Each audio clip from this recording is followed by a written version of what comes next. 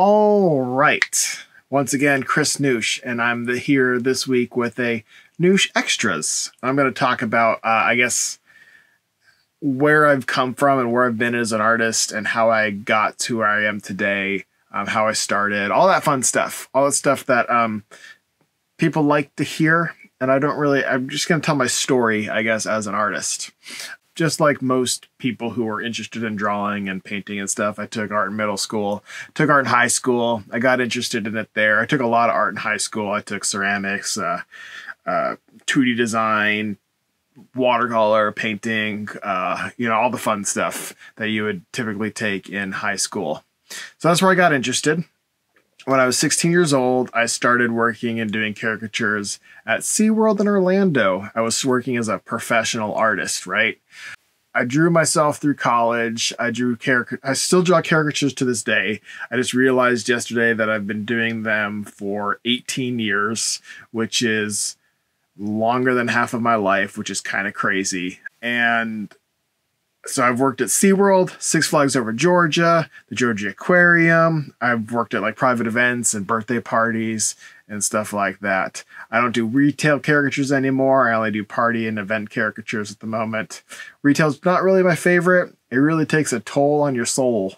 I got a lot of crazy stories from retail caricatures that I don't like to get into because they're not super fun. But so when I graduated high school, I wanted to be an animator. That was my senior project in high school, was making a little animation, and I did it on like a VHS tape with like stop motion, where I would just like click the button on the back of the VHS player, and then I really did it on VHS, and then I did like a flip book style thing on VHS, and I wish I could find that VHS tape, but I have no idea where that would be right now. It would be kind of fun to watch, right? There's no way I'm going to be able to find it and put it on this video. It's not happening. But when I graduated high school, all the schools with animation programs in my area seemed to be a little, pardon the pun, sketchy. So I took the economical route and I went to a local 4-year school, Kennesaw State University. While I was there, I took a bunch of different classes to get a feel for what I liked and what I was doing. I went in aiming for a degree in drawing and painting, which I did get, which I do have. I have a degree in drawing and painting. Also, I tried a bunch of other different mediums while I was there, like ceramics, sculpture, drawing, oil painting, watercolors, darkroom photography. But in the end, I ultimately fell in love with printmaking. While I was in printmaking, relief prints were the first project that we did. And that's really all it took. While I was there, I tried my hand at a bunch of different print mediums, but relief printing really stood out to me. I also really enjoyed watercolor because it kind of lived in the middle of drawing and painting for me. Kind of in the same way that printmaking lives between printmaking and sculpture.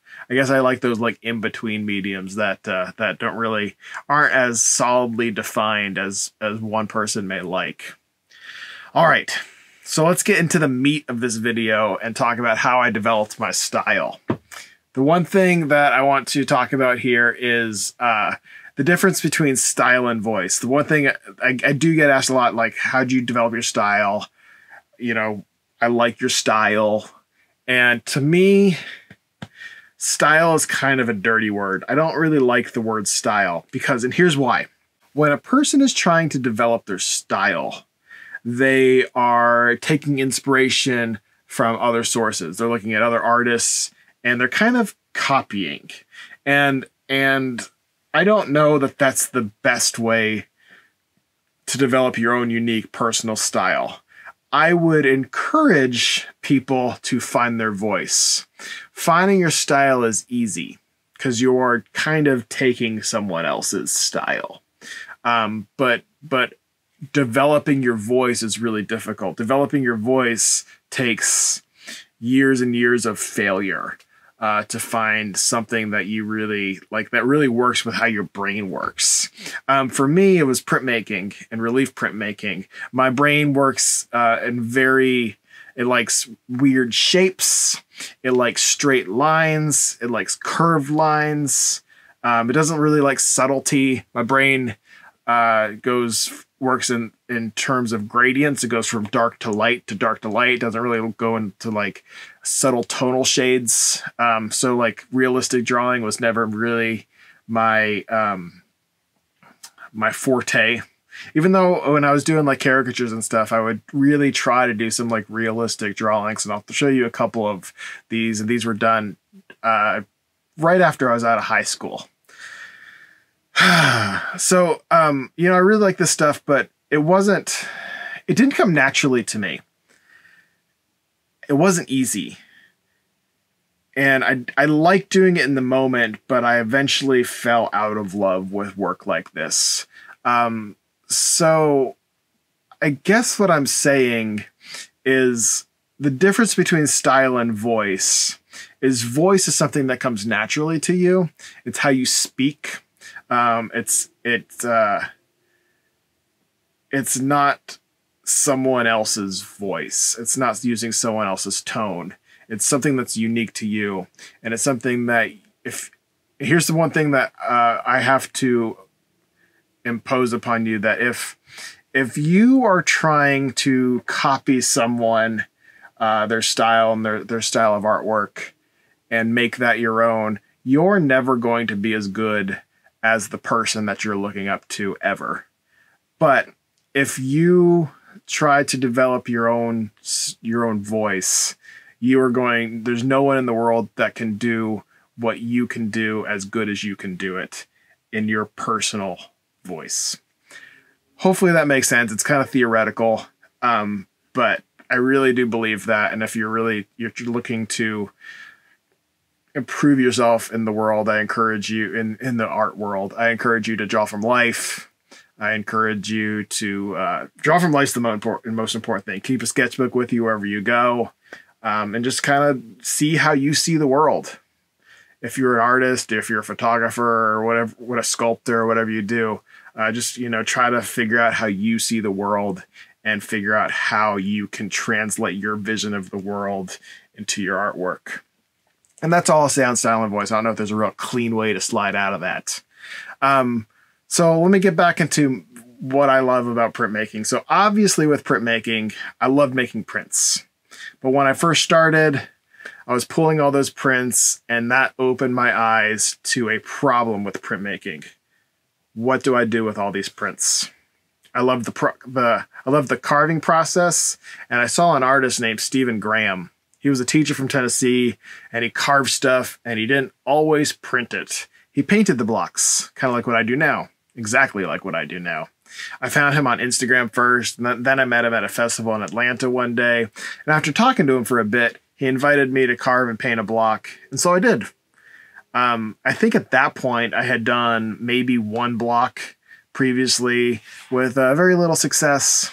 It was of two giraffes. This one is just carved out of like a piece of pine that I found at Home Depot, and it wasn't super successful. I think it also carved out a skate deck or two with varying degrees of success. These look pretty good. These were like my early skate decks. I don't know where these are right now. Be kind of cool to see these all again. But, you know, we all have to start somewhere. Spin. I'm a fidgeter. All right. So I kept carving and I kept painting the blocks. And sometimes I'd also make prints. But I would never, never, never print the blocks that I was going to paint. Intention is very important to me. And the reason for that is because when you print something, it prints backwards from the way that the block is presented. And if I'm drawing something, I want it to be shown and presented in the way that I drew it initially. I don't want it to be the image flipped, even though if there's like not words, you probably would never be able to tell. But intention's important to me. To me, it's going to look backwards. I don't want it to be backwards to other people. So if I'm painting a block, I never print it. And if I'm printing a block, I never paint it. It's kind of a personal rule that I have. So that's one of my rules. One of my rules. All right. So back in 2013, this is like an inspiration story. Back in 2013, my brother got married in Mexico, and I saw a lot of artwork, and I realized that all of the artwork featured animals that lived in the area. At the time, I was doing a lot of giraffes and elephants work in my work. And and these animals do not live in Georgia. So I decided to make this piece featuring two of the family cats that we had, Bud and Little Girl, those are their names, with a Mayan influence. And this got me thinking of different combinations of printmaking and carving techniques that I could kind of marry together. I've done this several times. It's always very, very involved. It takes a while for me to kind of like do this sort of technique, but it's also fun.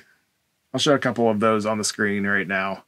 I also tried some like collage techniques, which were pretty cool. I haven't really done these in a while, but they were fun at the time. Just kind of another part of my development is like working with color and working things together and stuff. And it's something I think had to get out of my system. They were cool. I like doing them. And I wish I could do more stuff like this now, but my brain won't let me do this. I don't know why. But yeah, I don't know. What do you think of them? So what I really have focused on in the past couple years was carved and painted blocks. I have done hundreds of them, maybe even thousands with my little mini blocks, because I've done hundreds of those mini blocks. It's possible I've gotten close to 1,000 carved and painted blocks over the past 8-9 years. And after you do hundreds of something, you kind of get good at it, or at least I hope so. At least I'm like wasting what I'm doing. And that's where I'm kind of am today. I carve blocks, I paint them, I ink them, and sometimes, I make prints out of those blocks. I print on t-shirts. You've seen all those. Yeah. So that's kind of what I do. I guess now I'm going to just kind of pool a couple of my favorite pieces that I've done over the years. And I'm going to show those to you. I'm going to say a couple words on each one, like what I like about them maybe, and just, just a couple pieces of information, the inspiration perhaps for each one. So I'm just going to go through that, pull a handful of things until I think this video is a little bit too long. So these first couple images are from my first show that I had after I graduated college, and I was kind of playing with repetition and printmaking and what I could do with one block carved and adding an additional element to it. And it had different little animals that could fit in different planes and even some other vehicles for movement. And then also some like cats and just weird animals and stuff. So I thought this was a fun little show. This Sleepy Panda piece was one of the first carved and painted blocks I think I ever did. I'm not sure if it was the first one. Well, I know it wasn't the first one that I did because I showed you that one earlier. But it's one of the first ones that I did that are similar to the way that I'm working today. And it was a fairly large piece. At the beginning, I was working very large. I kind of like to make little fun little texture areas out of in small areas of a larger piece was kind of the focus of what I was doing. My work has gotten a lot smaller since then just because of space. At the beginning, I was quite ambitious. This piece is called The Banjoist, and it was one of my first, well, it's not one of my first prints, but it was one of the first prints that I kind of really put a lot of effort into. I kind of wanted to do a lot of color mixing. I think it's got like 7 different prints through the press on it and maybe 5 different blocks, something along those lines. Got a lot of different colors. I was mixing with playing with the different colors and mixing together and trying to create a finished image using relief block techniques. I think it was pretty successful. I would do some things differently today. Obviously, I've grown since then, but for a piece back then, I still kind of like it. It's one of my favorite prints that I've worked on so far. I should do more larger prints like this instead of the smaller ones. Maybe I will soon. Next year. 2022 is my year for printing on paper again. Maybe. Don't hold me to that. An idea that I want to work with a little bit more is the idea of creating 2 different elements working and fighting together in the same scene. Because I think that kind of tells more for the storytelling aspect of my work when I have 2 pieces or 2 creatures or 2 anything working together to do something.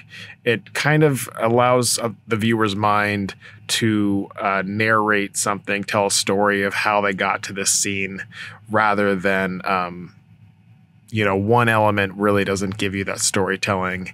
It kind of just gives you a character to look at. I want to do more storytelling stuff. Put that on my list of things to do in 2022 as well. Throughout the year, I've also played with the idea of movement in my work. This is an example of one of those pieces. When you pull the little ball at the bottom of the hippo, its wings would flap. I've done this in a couple other pieces too, not this specific movement, but movement in general. But it's something that I've played with throughout the years and I enjoy. It is just very complicated to get these pieces to work in the way that I would like them to work. This is another theme that I've worked within over the past years. I like to work within various themes in my work. This is my Vroom series, where I do different animals riding on different rockets. And the basic rule of this one is the bigger the rocket, the bigger the number, the more boosters that it gets. I've done Vrooms, and that's your standard Vrooms. Those are all small pieces. I've got the Vroom 2000s, which are, about 16 inches or so. And then I've got the Vroom 3000s, which are much, much larger pieces. So these are always really fun to work on. And these are animals that you typically wouldn't find hanging out in the air. It's always kind of fun to work with the physics that would be involved with an animal like this flying and the expressions. Going back on that storytelling theme that I was talking about a couple pieces before, this is one on the skate decks in tall formats. I like to tell a story from top to bottom. And what I mean by that is like I'm not trying to do a specific story. I like to add little elements in there that are kind of interacting with each other, that the viewer can kind of make up a story on their own. And just little bits of interest throughout the piece. This piece was called The Dip, and it was made for a gallery show at ABV Gallery. It's focused on skate deck art. This is a carved and painted skate deck. And last but not least, this is kind of where I am today, creating full scenes and framed, carved and painted pieces that also kind of tell a story. The ones that I've done so far are just one element in a landscape of a world, minus the ocean scene that I did called Escargot. But yeah, these are just kind of full scenes. It's kind of where my mind is today, of just doing little vignettes of creatures and animals and just in funny and awkward, weird situations. And that's where my work is today. It's always fun to look back on my past works to think of all the themes and works and what I've done in the past and kind of use that moving forward. Every now and then I like to take a trip down memory lane and really revisit some of the work that I've done in the past. And I think it can add to the work that I'm doing today. And it's important for me to do that from time to time. So that's my art career in a nutshell. And hopefully I look back on my work that I'm making today and see it for the happy and necessary pieces that it is, and how fun it is and how important it is to be making it today. But also that I can see the growth that I have taken between now and in the future, when I'm looking at in the future. So, all right. Well, this has been another Noosh Extras. Hopefully you enjoyed this little, look back into the past of my work. I'm sitting here. It is very late at night. It is 1:43 on Saturday night, Sunday morning. And I'm filming this video for you guys. So hopefully you enjoyed. And I'm getting done printing all my t-shirts. Printed over 150 t-shirts this week. I've got one more thing to tackle. And then maybe, just maybe, I can start doing something a little bit different for you guys as we get into the holiday season here. And then beyond, in January, I hope to be back to making my Noosh weekly vlogs. So, thanks guys for watching. I'll see y'all later. Thanks. Bye.